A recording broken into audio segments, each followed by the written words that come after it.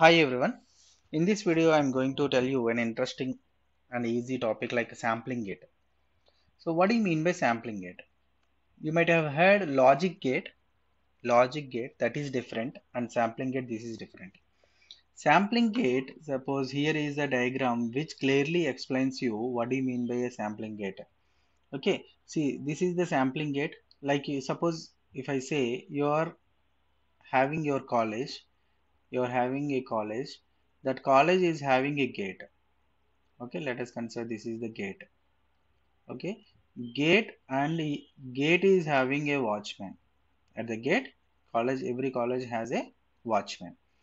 Now this watchman, what is the purpose of this watchman? Watchman will identify who is the reliable person of the college, who is the reliable person of the college, and only that particular person is going to be allowed into the college. Okay, now you are going into the college, you are and your friends are going into the college. He will identify your identity card. Okay, every student is having an ID card. That ID card will be checked by this particular person. If this identity card belongs to this college, then he will open the gate and automatically this person will be allowed inside. If this person does not identify who is this, then he will simply close the gate and he will be returned back. This is the general situation where every student can understand. Okay, what is the purpose of watchman here? Watchman will open the gate or closes the gate depending upon the incoming data, whether the incoming data is known or unknown. Okay, now coming to the same concept like sampling gate here, the purpose of sampling gate is also like your college gate. Okay, it will send the incoming data Vs to the output, or it may discard simply depending upon the control signal. Now the sampling gate, see gate, how many inputs are there at the gate? One is watchman, another one is you, a student. So here also sampling gate is having two inputs. One is the control voltage, another one is the input signal Vs. Vs has to go out. Vs has to go to the output when control signal is having a signal. Okay. See, this is the control signal. Control signal has a pulse width like a Tg. Tg is nothing but pulse width. Here it is known as gate width. Here it is known as gate width. During this period, the gate is opened. So whatever the data you are having in this particular duration, that will be transferred to the output. So only in this duration I can say V0 is equal to Vs. V0 is equal to Vs when T is equal to Tg. V0 is equal to 0 otherwise. Okay, this is called sampling gate. So the purpose of sampling gate will allow the signal Vs to the output when the gating pulse is given. When there is no gating pulse, there is no output. This is called sampling gate. Okay. Now coming to this implementation of sampling gate with a simple switch. So a sampling gate can be implemented with a series switch, or it may be also implemented with a parallel switch. So see here, this is the input voltage. Normally you know this circuit, the input voltage, output voltage, and this is the switch.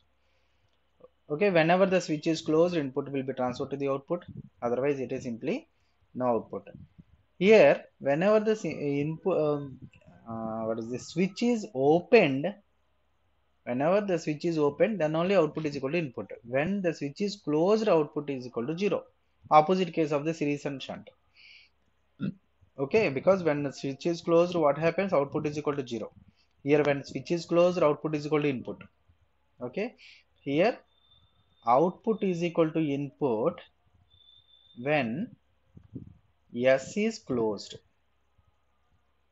Here output is equal to 0 when S is opened. Opposite case here. V0 is equal to Vin when S is opened, and V0 is equal to 0 when S is closed. Okay, this is just a normal implementation of any type of sampling it with a use of switch. Now coming to the implementation of this sampling gate with a diode, like it is known as unidirectional diode gate, because diode will allow the signal only in forward direction. Okay, we know the operation of diode. Diode acts as a switch. Okay, it this particular arrow in the diode indicates the flow of conventional current. The current will be flowing in one direction from P to N. There is no reverse current. Okay, reverse current is very small, but that is negligible. Okay, so using this diode we can have only one direction. That's why this concept is known as unidirectional diode gate, as this gate is implemented with a diode. Unidirectional diode sampling gate also we can refer to. Okay, now see here how the sampling is going to be occurred with this type of circuit diagram. Here we are using two signals, as I mentioned. One is the signal input, another one is the gate or control input. Gate or control input, see here it is the amplitude, and this is the time period Tg for which the signal is going to be open. The gate control signal is going to be applied only in this particular duration. The signal will be transferred to the output. Okay, now we know the purpose of diode. Diode is having two terminals like a p type and n type.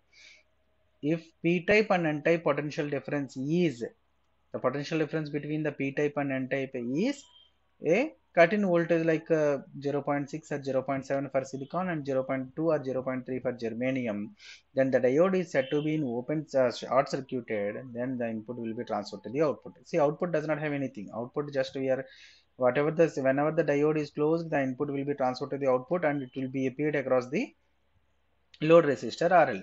Then V0 will be measured. Okay, whenever the diode is open circuited, then there is no output and there is no voltage across RL. Okay, see, input signal and this gating pulse. Here these two signals are merged together. At this particular point we don't have anything. We have a capacitor from one side and we have a resistor on the other side. These two signals are combined together and giving to the diode. What is the meaning of this merging? Merging here is nothing but it is superimposed, or we can say depending upon the values of this particular gating signal and the input signal, the two signals are merged together and forming like a pedestal. I will tell what do you mean by pedestal.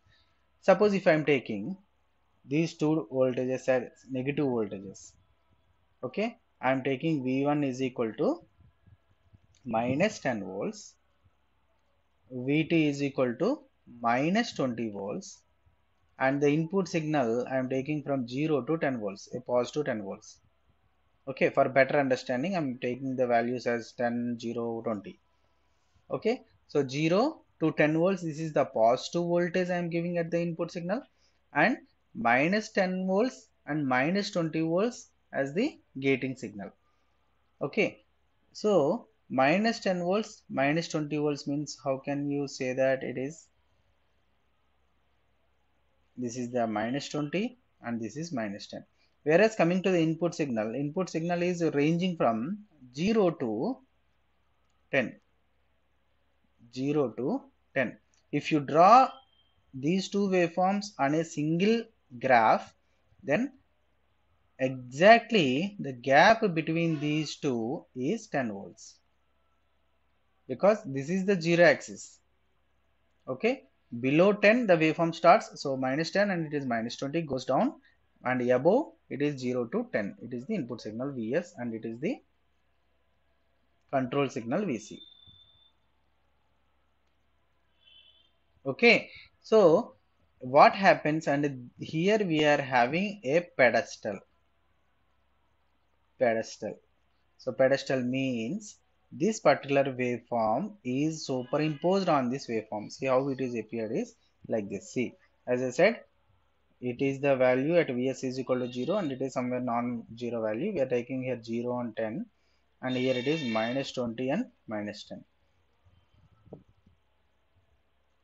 Okay, now see, this is minus 20, minus 10, and when this particular input signal is applied like this, we will be having the resultant signal like this. There is no output here. Here the output is 0. Here the output is 0 because see, input I am taking 10 volts here and it is 0. When these two are merged together, combined together, this positive peak and this highest peak, maximum values. What is the maximum peak here? I will tell here. See, what is the maximum peak value? Plus 10. What is the maximum peak value here? Minus 10. So plus 10 minus 10 gives 0. Okay. And what is the value here? 0. And it is minus 20. So it is minus 20. So that's why it is starting from 0. It starts from 0. And it is minus 10. It is minus 20. Okay. So as there is no signal above the 0 reference level, there is no output. So output simply 0 because diode will not on. Diode will be on. Diode will be on if you are having any voltage during in positive cycle. Now what I am doing is I am changing the amplitude of the negative. What is this? Minus 10 to a level like minus 5. Minus 5. Okay. Minus 10 previously it was. Now I am changing it to minus 5. This is the case 1. Case 1, and now in the second case I am taking the negative peak value as minus 5. When it is minus 5, superimposed with this plus 10 value, plus 10 minus 5 will give plus 5 volts. So plus 5 volts that goes in the positive peak, plus 5 volts. Remaining 5 is there here. This is the remaining 5 volts and this is the remaining gating pulse. Hope you understand how I am saying. Okay, the total amplitude is 10 only from here to here, but how much peak is there in the positive side, how much peak is there in the negative side, that depends upon the gating pulse signal. Okay, as the gating pulse is minus 10 in the previous case, so minus 10 and the remaining is 10, that when these two are superimposed, see minus 10, here we are having 0 reference level, the gap is 10 volts. As I said here, see this gap is 10, when these two are merged together, this 10 comes down to this value.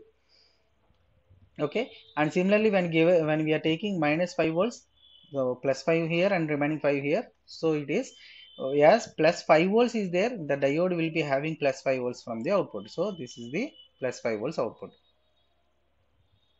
Okay, and if I still go like 0 to 20, I'm taking the gating pulse minimum maximum value as 0 and minimum value as minus 20. So 0 and input voltage is 0 to 10. So 10 volts will be appear at the output. Okay, and if you still increase above 5 volts, like I am taking 5 volts here, the 5 volts indicates the maximum positive value, maximum peak of the gating signal, and it is already 10. So 5 already is there from the gating signal and the remaining 10 volts. Always it is 10 only. We are not changing the gating signal. Okay, so it is 5, it is 10, and totally 15 volts will be appear at the output. This particular height is nothing but your pedestal. Pedestal. This pedestal is due to the gating pulse. Pedestal is due to gating signal. This occurs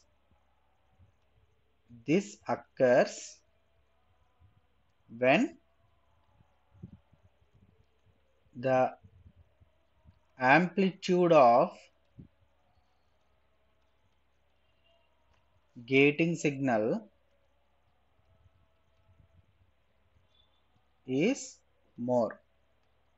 Amplitude of the gating signal is more. That is called pedestal. Pedestal is nothing but unnecessary extra signal due to the gating signal. Actually, the input signal is from 0 to 10 only, but additional 5 volts is due to the gating signal. Okay, or we can also say it is the extra signal. Unnecessary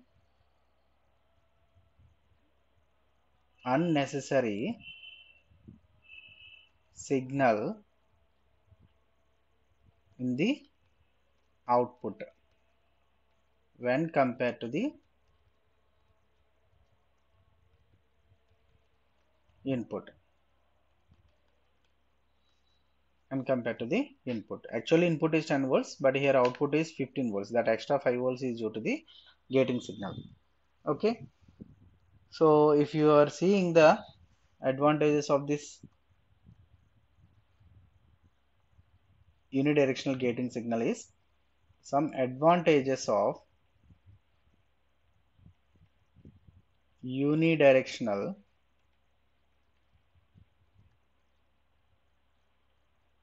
diode gate are: first one, it is extremely simple. First one is very simple operation and as well as circuit. There is very little time delay through the gate. Time delay is small. The gate draws no current in its quiescent condition. Gate draws no current in quiescent condition. Quiescent condition. That means when there is no application of input. The gate can be easily extended into a multi-input OR gate with an inhibitor or NOT terminal. By applying additional gates, we can also improve the operation of the particular unidirectional gate. Okay, by adding few more diodes. But two disadvantages are there, like there will be interaction between the signal source and the control voltage source. As I said, pedestal is due to the interaction of the control signal and the input signal. Another thing is the gate is of limited use because of the slow rise of the control voltage at the diode. Okay, so when compared to all these advantages and disadvantages, more advantages are there than the disadvantages, but the pedestal can be removed by refining the circuits in the coming videos. Okay, this is about sampling gate unidirectional diode gate. Thank you.